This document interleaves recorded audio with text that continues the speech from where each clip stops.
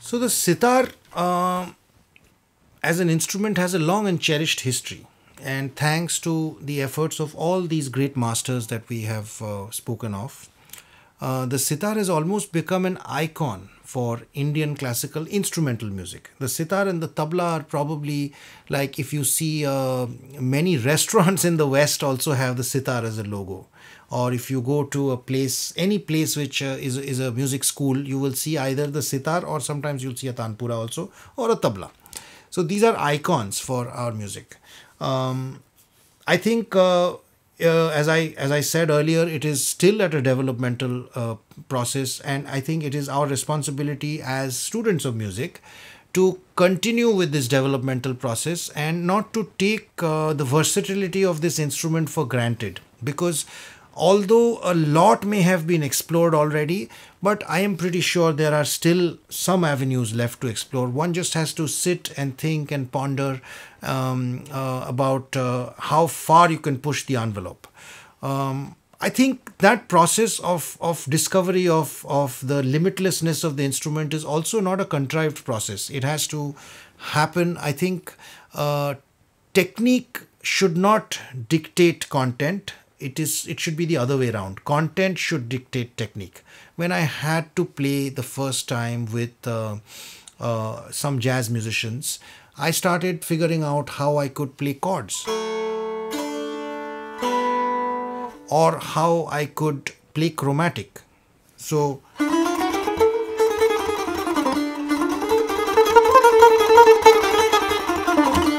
or if I were to play a solo on a set of chords.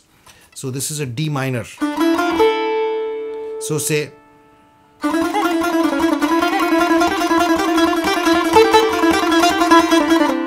this is C major.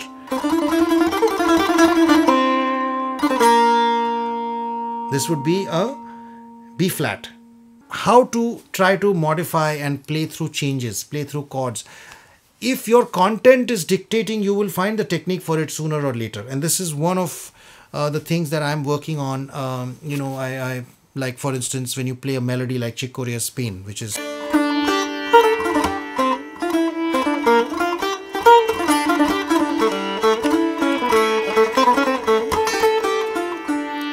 so there are some melodies, like he's got another melody called Got a Match, which is almost impossible to play on the sitar.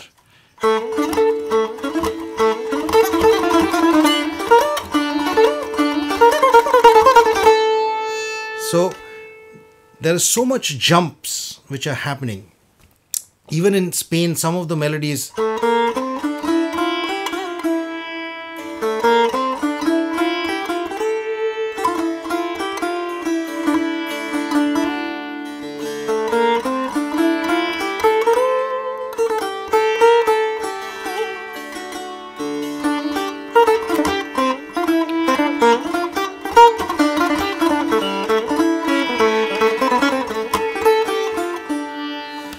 it's my constant effort to try to play through the harmonic changes, to actually incorporate as much of harmony as I can, while being aware that the sitar is essentially an instrument which is suited to playing modal music, where the tonic is fixed. And when I create compositions which are within, like I created this composition which I called the first train out.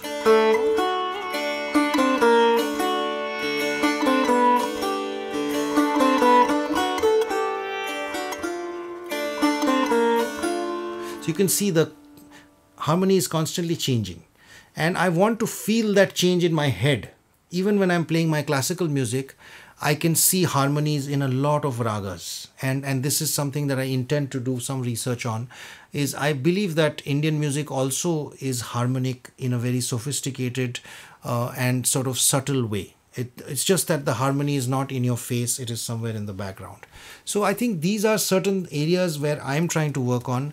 Also, I'm trying to work, do some work in the field of, in the area of syncopation, like as I demonstrated in Chick Corea's Spain.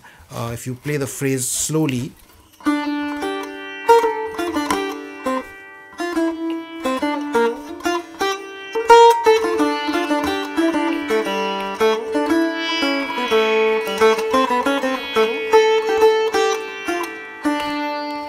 if you actually follow the beat, you'll see the entire thing is syncopated.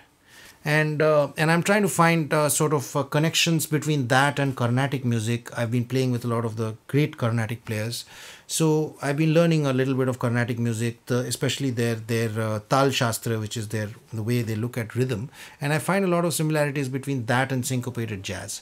So it is, I think, it broadens the horizons. When music is just music, when you sit on stage and make music, you don't think genre, and the effort of the musician should be just to be in the moment and respond to what the moment is telling you.